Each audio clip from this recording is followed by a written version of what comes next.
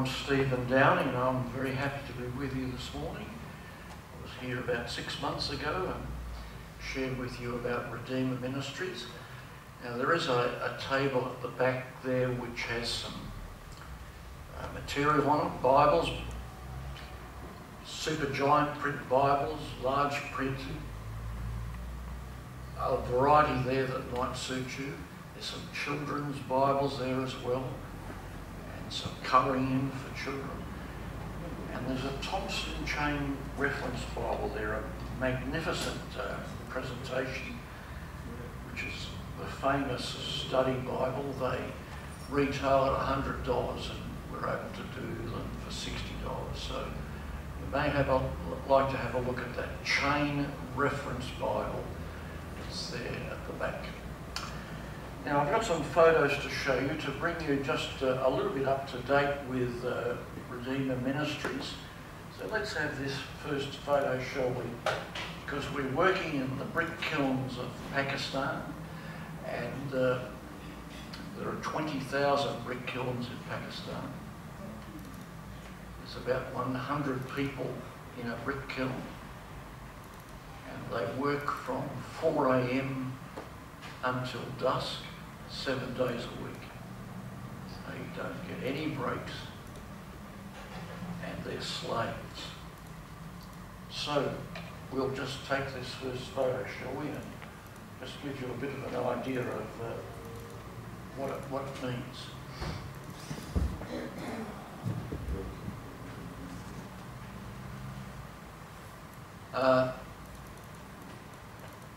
The government of Pakistan knows about the brick kiln people, but does nothing about them.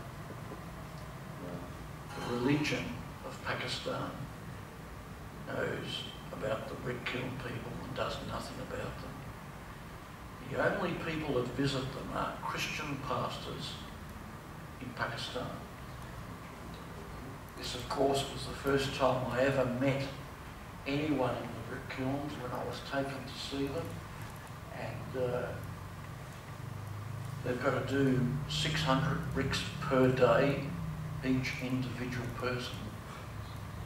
And if they don't get the quota, then that just gets added on to their debt. They're there because of their debt. So the brick kiln owner comes to them and says, I'll pay your debt. You come and work for me, and you can pay off your debt that way. The trouble is they get $2 per day, and they're never able to pay their debt. For example, this man here, he may have been born in the brick kiln, so he may have been there for over 40 years. So we've been able to redeem, that is, release these families by paying their debt and bringing them back into the community to live normal lives. Now, it might have cost us $2,500 to release this family, but in the last 2 years and 4 months, we've been able to release 101 families in that period. I think the last time I was here it was about 40 families. Since that time, it's now 101 families. And there's a further 5 or 6 families recently presented to us. So it's a growing work and it's a blessed work, and we're able to pay the debts of these families and get them released from slavery. The next one to show you in this. Now the thing about the brick kilns, as well as the slavery, there's also this very poor interest in children. So there's no education, nothing at all to help them, no interest by the government or the religion of Pakistan to do something about the children.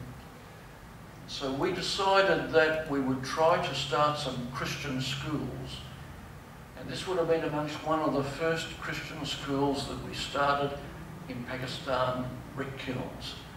Now they're as basic as that. A mat, no desks, no chairs, very simple situation of giving them an education, one teacher who covers this range of age groups. She can do that because of the way the books are produced, and the children learn at their own pace. And so this is one of the schools. Now, at the moment, we've got 37 Christian schools in the Brick Kilns, and another 4 Christian schools to start in the next week or so. So that's an extremely good story about the children. Now, the thing about these girls, when they reach 9 years of age, or 10 years of age, they could be kidnapped, abducted, abused, raped, forced into an Islamic marriage, and have children against their will, and become the 4th wife of an Islamic marriage. So this is a really, really serious problem in Pakistan, and it's right throughout the country. Many of them have tried to escape from this type of bondage. It's another form of slavery, of course, and we've been able to set up a program to help these women who do escape and teach them how to read and write and how to sew and how to start their own business, so they're never again beholden to that kind of bondage. So look, I really believe that what's going on here amongst the children in the Brick Kilns is a very, very important thing to do. Then the next one to show you. Well, the other thing about the Brick Kilns is there's no medical care. Hard to believe, isn't it? 20,000 brick kilns. No doctors, no nurses, no medicine, no painkillers.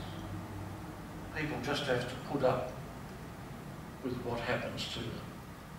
And I met many, many people with all sorts of illnesses and sicknesses while I was there. So we thought what a wonderful thing it would be if we could provide a mobile medical van that would go around the brick kilns and minister to the physical and medical needs of the people. And that is what has been happening. Well, right now there are 4 mobile medical vans. I wonder what it means when people see this van. It goes through the suburbs of Lahore in Pakistan out to the brick kilns. Free medical camp for slave brick kiln people.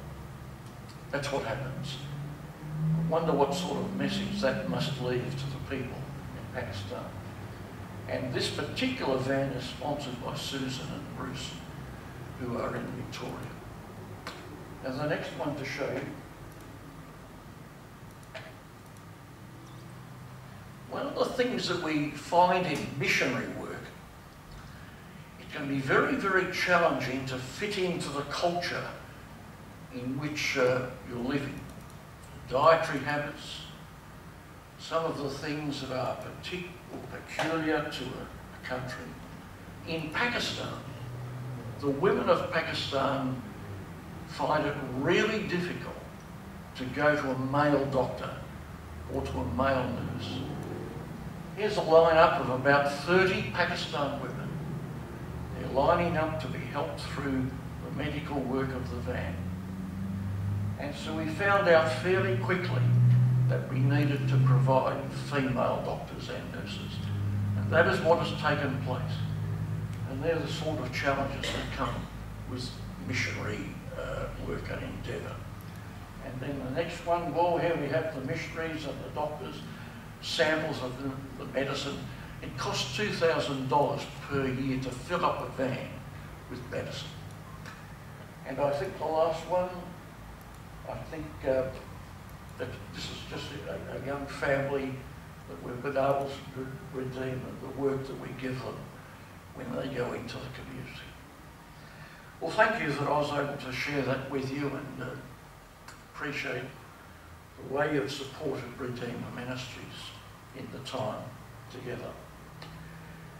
Now I'm going to share with you from 1 Thessalonians, and I've just got a couple of photos to show you to give you a bit of background to what I'll be talking about in this chapter, these chapters in the New Testament. So 1 Thessalonians chapters 1 to 5, I'm not going to go through every verse, I'm just going to give you a bit of an overview, a bit of impression of what the Apostle Paul is trying to say in these chapters. Now the next one to show you. Now this is Thessalonica. The reason why I took this photo is because it's where the old synagogue used to be, just here. Paul used to always visit the Jewish people in the synagogue, and he would have done that in Thessalonica in this particular area. Now it got burnt down, so this is just a modern building that has replaced it. The next one to show you. Now this is a photo that shows the old ruins of Thessalonica. The Apostle Paul would have known about that place here, which was called the Public Forum. And there are the modern buildings that are on the outside of the Forum. Now the Forum was known as a public forum. Remember, no mobile phones, no microphones, no newspapers. So every city used to have a public forum where announcements were made and public things took place, markets took place. Sometimes I would even have a chariot race in the public forum. This is a fairly small one. This is where the Apostle Paul would have been for 3 weekends, because he came to Thessalonica with a missionary team and they had a great time of ministry. A lot of people got converted, and so it was a tremendous blessing in Thessalonica. Now the next one to show you. This is a bit of artwork. It's known as the Jewish menorah, and it's the artwork of the Jewish menorah. And the reason why it's there is as a memorial to the fact that so many Jewish people got persecuted. They lost their lives to Islam. Islam persecuted the Jewish people, and the Jewish people persecuted the Christians, and Islam persecuted the Jewish people and the Christians. And so Thessalonica, it was very, very common for them to suffer for their faith. That's why that memorial there is, because the Jews suffered as well. And then the last one to show you. This is the port of Thessalonica. This is where Paul and the missionary team would have come into this port. Now the reason why I wanted to show you this photo is that tower. That tower was known as the Tower of Blood. It used to be painted red. And when the Ottoman Empire took over Greece, the Islamic people used to take Christian young men, like 17, 18 years of age, snatch them from their homes and put them in that tower. And that's where they were executed. And so when Greece got back their country, they decided to leave the tower there, and they painted it white. And it was always there to stand as a memorial of how Greece had suffered when they were under the banner of the Ottoman Empire. So Thessalonica is a lot about suffering, a lot about persecution, and a lot about Christian people finding it hard to follow their faith. So Paul had to get out of Thessalonica because it became so hostile for him to be there. And when he left Thessalonica, he ended up in Athens, and he kept saying to himself, I wonder how that church is going. Just this young church. I wonder how they're coping. And that's what chapter 3 is about in 1 Thessalonians, chapters 1 to 5. Just have a look at chapter 3. Verse 1. So when he could stand it no longer, that's just a tremendous expression, isn't it, of how he's feeling. When we could stand it no longer, we thought it best to be left by ourselves in Athens. We sent Timothy. Now that's interesting. Timothy's about 18, 19 years of age, a young man. And he was sent by Paul to go back to Thessalonica to find out how they're going. It's a tremendous investment in a young man, a young Christian man. And I really like the idea of the way there is this indication by the church of investing in young people. We sent Timothy, who is our brother and God's fellow servant, in spreading the gospel of Christ to strengthen and encourage you in your faith, so that no one would be unsettled by these trials. You know quite well that we were destined for them. So it was part and parcel of being in Thessalonica. In fact, when we were with you, we kept telling you that we would be persecuted. And it turned out that way, as you well know. For this reason, when I could stand it no longer, I sent to find out about your faith. I was afraid that in some way the tempter might have tempted you, and our efforts might have been useless. So he's really concerned about how they're going with the Lord, how they're standing up, and how they're holding on to their faith. So he sends Timothy, now verse 6, but Timothy has now just come to us from you, and he has brought us good news about your faith and love. He has told us that you always have pleasant memories of us, and that you long to see us, just as we also long to see you. Therefore, brothers, in all our distress and persecution, we were encouraged about you because of your faith. For now we really live, since you are standing firm in the Lord. Well, that was a great encouragement to Paul, because Timothy came back to see they're doing well.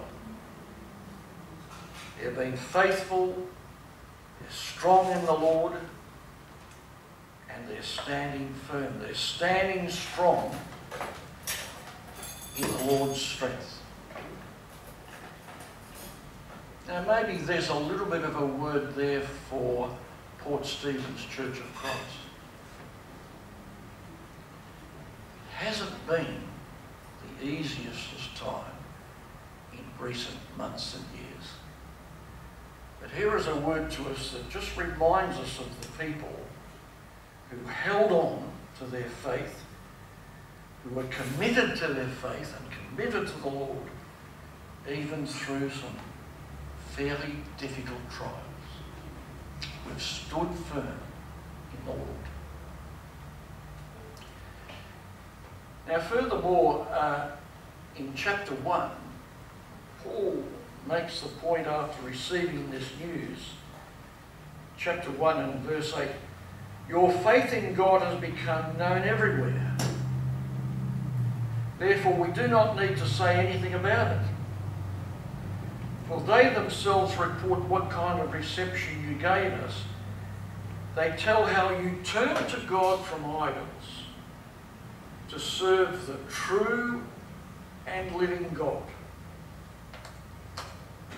So Paul heard not only about their faith and their love, but about their commitment.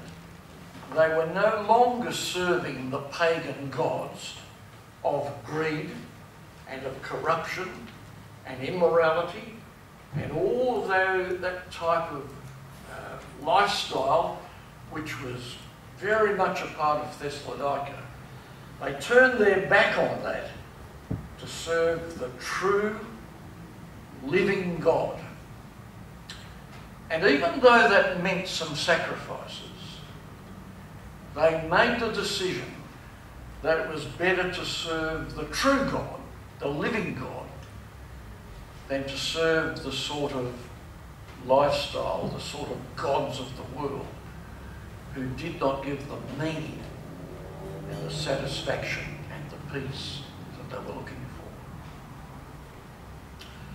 I've been very interested in the past month or so about the life of Shane Warne, the cricketer, who died on a Tuesday night about a month ago, 6 p.m. on a Tuesday. And it was a terrible shock to us all.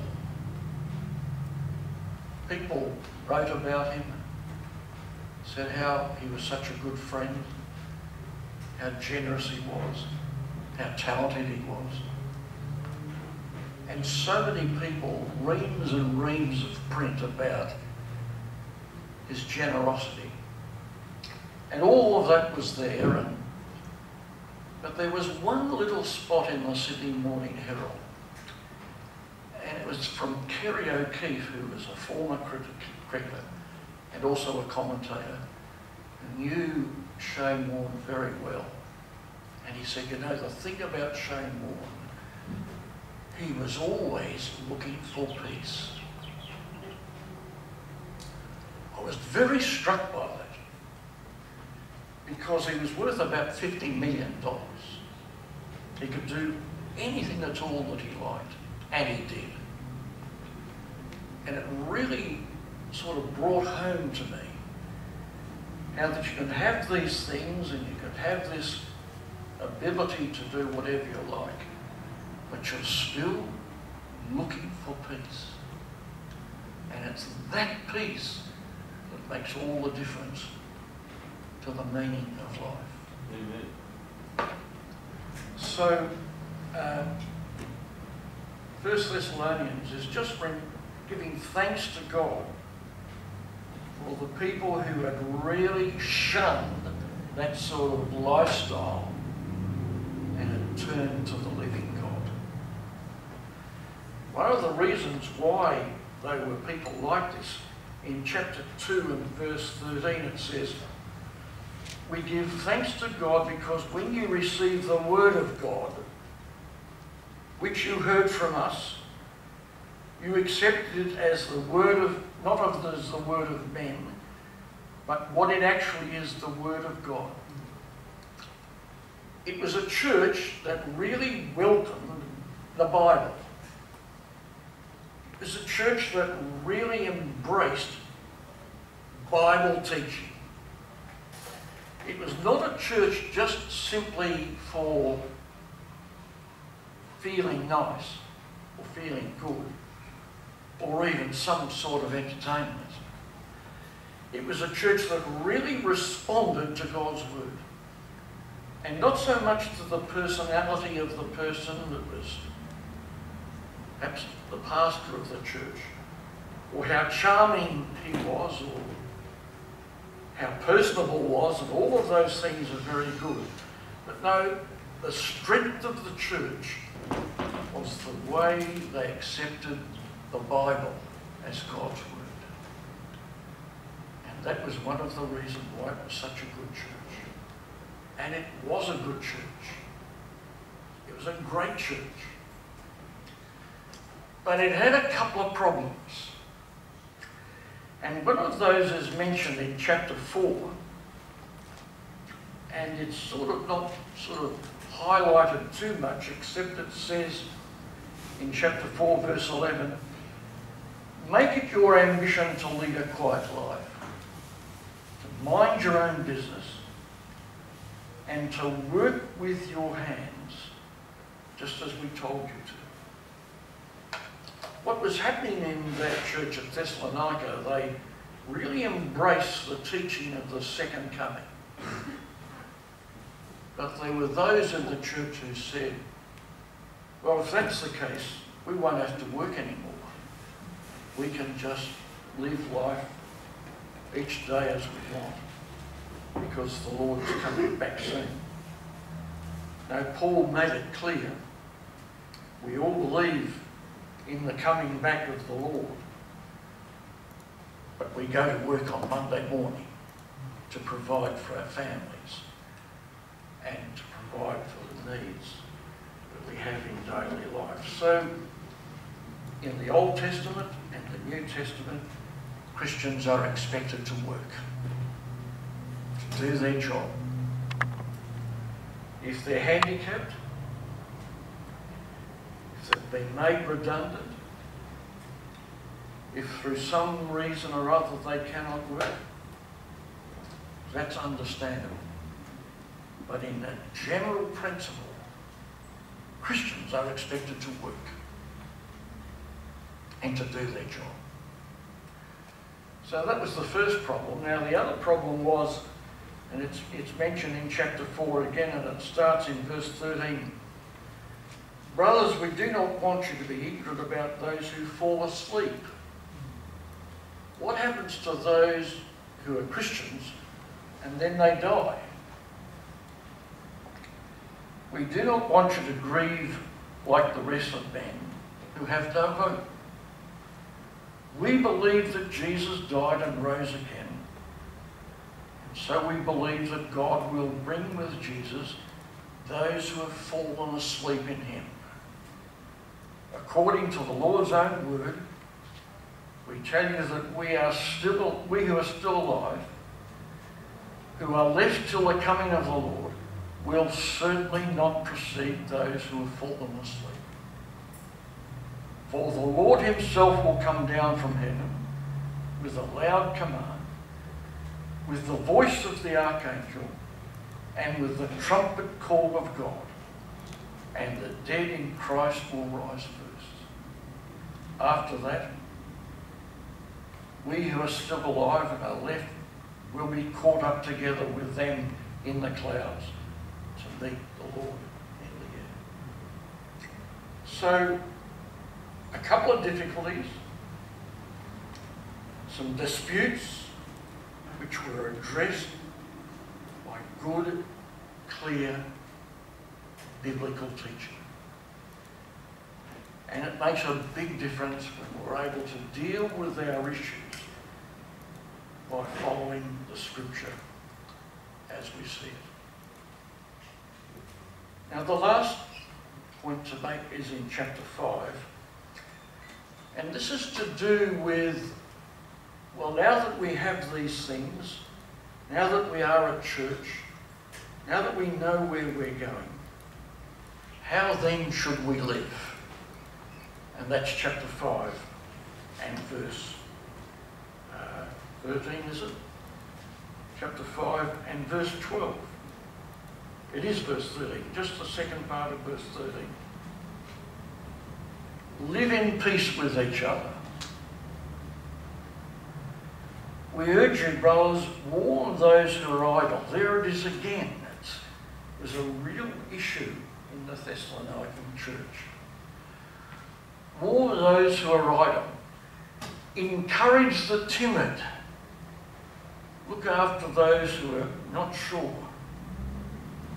Help the weak.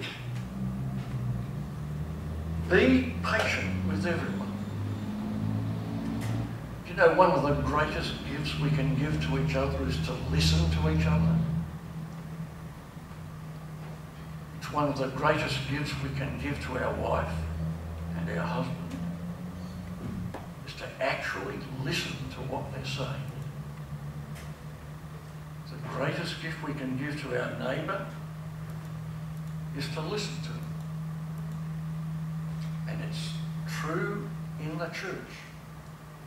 For as we listen to each other, then we will understand what's going on. And not until that takes place will we have any true comprehension of what the problem is. So listening, very, very important. So be patient with each other. Make sure that nobody pays back wrong for wrong. It's a delicious thing to get revenge sometimes, but the Lord asks us to keep away from that. He'll look after that. Always try to be kind to each other and to everyone else. Be joyful always.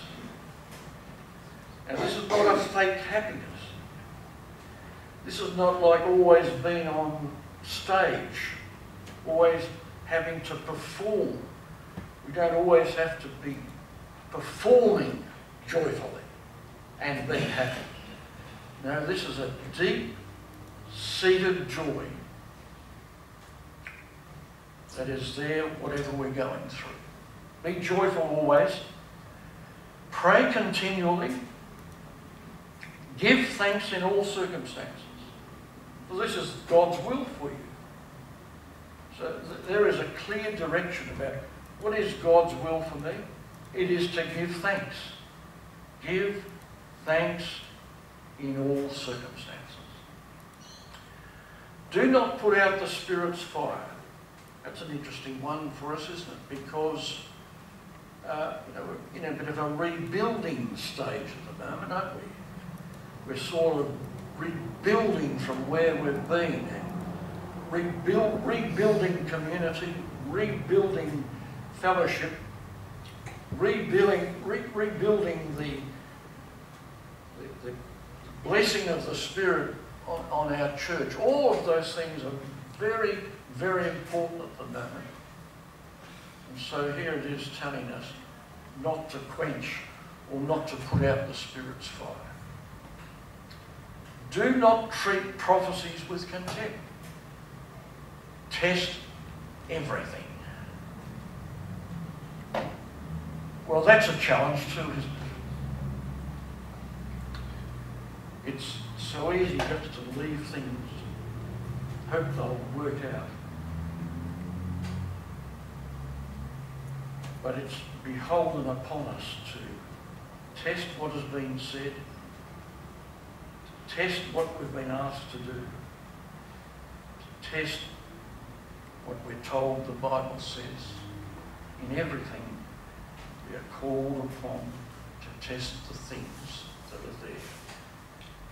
Because Christian people are meant to be alert.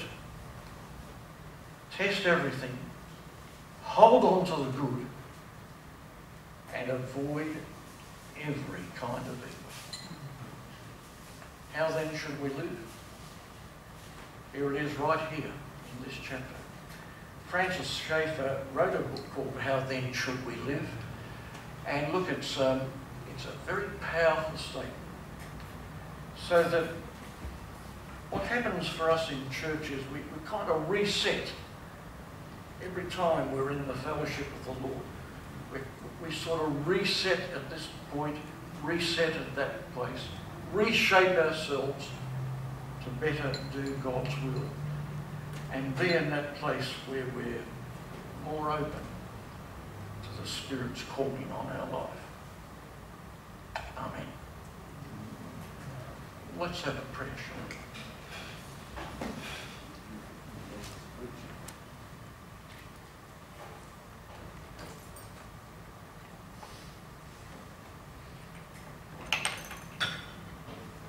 Lord, thank you for the way your Holy Spirit has been ministering to us.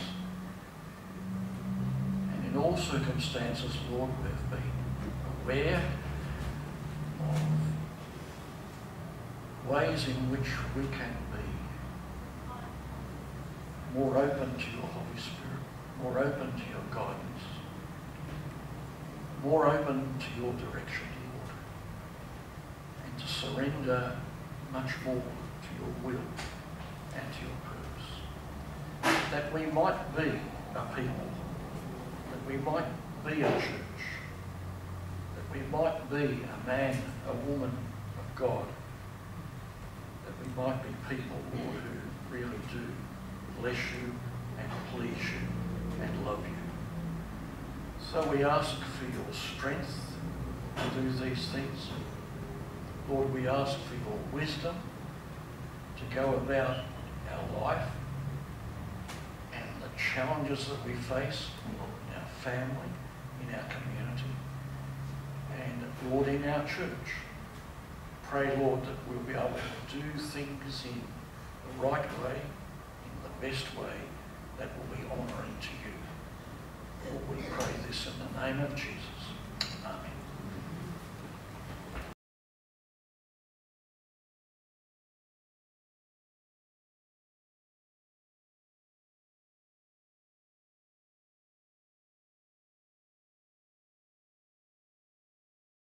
Good to come together as God's children to worship Him, to thank Him, and to learn from Him. You know, this morning we've had a reading from Psalm. To start off with, a reading again from Psalm. I'm not going to read from Psalms 2 this morning. An old missionary friend of mine, lady, gone round to be with the Lord a long time ago now, she said, John, read a psalm every day. I was only a reasonably young Christian in those days. He said, the psalms are full of praise to God. The psalms are good for teaching and to learn from an experience of what the psalmist went through. He said, still have your devotion. Read a psalm every day. Must admit I haven't done it every day, but I try to read a psalm, and you know, it does your heart good. It draws you closer in relationship to the Lord Jesus and all He's done for us. So this morning I want to read from a few different psalms. I'm reading Psalm from the NIV translation. Psalm 136 says, give thanks to the Lord, for He is good. His love endures forever. Give thanks to the God of gods. His love endures forever. Give thanks to the Lord of lords. His love endures forever. This psalm, wholly devoted to the praise of God's great love. In each of the 26 verses of this psalm, we have this expression, His love endures forever. The psalmist was full of the glad thoughts. Our hearts should be filled with a blessed assurance that His love endures forever. The everlasting, the unchangeable love of God is cause for unceasing praise and thanksgiving. In Psalm 103 verse 4 we read, who redeemed your life from the pit and crowned you with love and compassion. Verse 8, the Lord is compassionate and gracious, slow to anger, abounding in love. As wonderful as our God's greatness is, so is His infinite, is His love. Verse 11 says, as high as the heavens are above the earth, so great is His love to those who fear Him. Verse 12, as far as the east is from the west, so far as He removed our transgression from us. What a thought! As high as the heavens above the earth, as far as the east is from the west. It is so immeasurable, inconceivable. Great is the love of God waiting to bestow His richest blessing upon us. Little story about the east from the west. I think I might have shared it once before, I'm not sure. I was in a mission, working away there, and I was helping an old Aboriginal brother. an old beat up old Holden car, and his clutch had burned out of it. And I was helping to put a new one in. We're down in the pit at the mission, dumped all the dirt on the floor and grease and stuff. I put the clutch in, lined it all up. I couldn't get that gearbox to go back in. I tried and I tried and I tried. And those who have done anything like that, you've got a gearbox above your head. Ooh, boy, did your arms ache. Anyway, I put it down. I said quietly to the Lord, Lord, have I got to say something to Mick, that's his name, this old Aboriginal brother? Or is he going to say something to me? But when I was sort of get my breath back to have another go, Mick said to me, brother, and he spoke very slowly, got a big problem. He had a son who took epileptic fits, and he was a real handful for him and his wife. And I'd seen Mick many times take a fit. I thought he was talking about his brother Mick, son Mick, I should say. And he said, brother, big problem. And I said, you talk to the Lord about it, Mick? Yeah. What's the big problem, Mick? Oh, he said, long time ago. What's the problem, Mick? He said, oh, brother, big problem. He'd been in the army, and when they bombed Darwin, he went bush, but a hell of a place. Gee, that's, I was a little tackle when that happened. What's the problem, Mick? He said, I ran away. I said, you tell the Lord? Yeah. Well, what have I got to say? And this verse come to me. I said, Mick, where did the sun get up this morning? He pointed to the east. I said, where did he go to sleep? Pointed to the west. I said, do you ever catch him? You keep the old west, do you catch up with him? No. What about tomorrow? You catch him? No. I said, that's how far God has forgiven you. And he was silent. Then he said, true, brother, true. I said, yeah. God has forgiven you as far as the east is from the west. I said, God won't tell you that. Quiet, and he said, praise the Lord. And I said, trouble now, Mick? No, he said, big trouble go on. The Lord know about it. We had a little prayer together underneath the car in the pit, and he was a different man. You know, some of us are like that. We say we tell the Lord about our problems, but it still stays on that shoulder. High as the heavens above the earth. So great is God's love to each one of us. Far as the east is from the west, so far has God removed our transgressions from us. And you know, in the story, I picked up that gearbox and it almost fell in.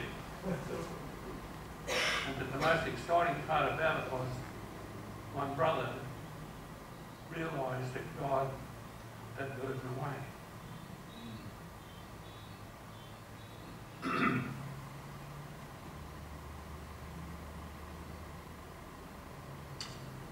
Verse 17 of our reading says, but from everlasting to everlasting, the Lord loves those who fear him. Here again the psalmist speaks of God's boundless loving kindness. How often we read these familiar words without the least thought of the immeasurable greatness of them.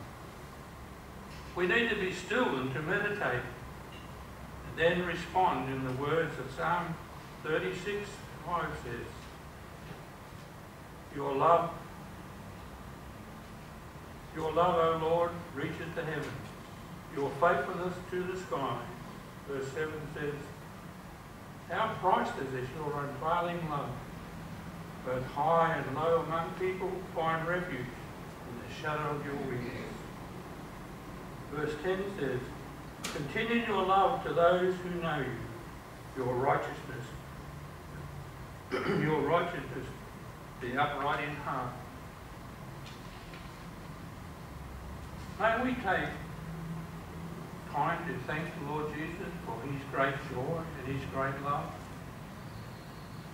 which he has crowned us with, and we know him as our Lord and Saviour. In Psalm 63, verse 3 and 4 says, because your love is better than life, my lips will glorify you. I will praise you as long as I live. I will praise you as long as I live. Let's just be quiet for a few seconds and thank the Lord before we take communion, for his great love to us, for his word, for the Holy Spirit that is within us. We be drawn closer to him and give him all the glory that's due to his name. Let's just spend time together.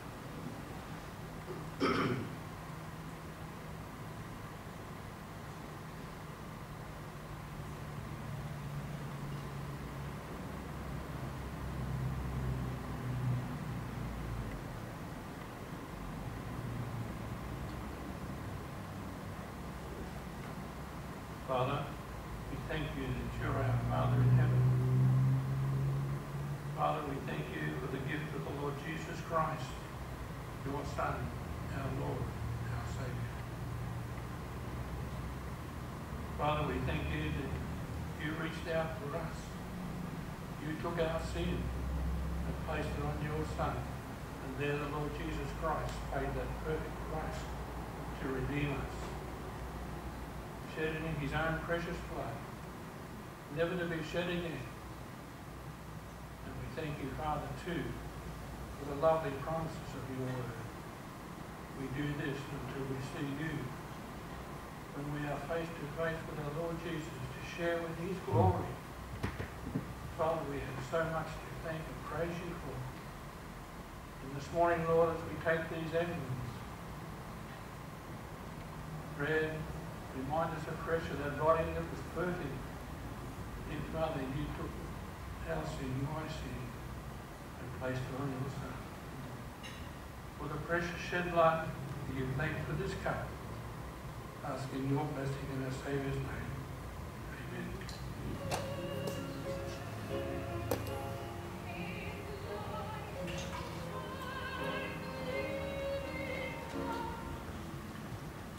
Let's give thanks for we take this cup. Father, thank you for this cup we hold in our hand. Father, we take it in remembrance of the precious shed blood you shed for us. We say thank you in Jesus' name. Amen.